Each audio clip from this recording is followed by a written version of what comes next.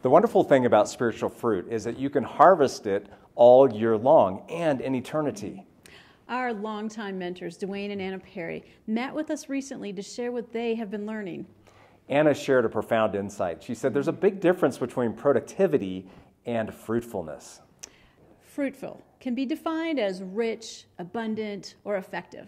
I grew up on a farm, and I know that when you plant something, it takes some time to see the fruit of it, but it's so worth the wait.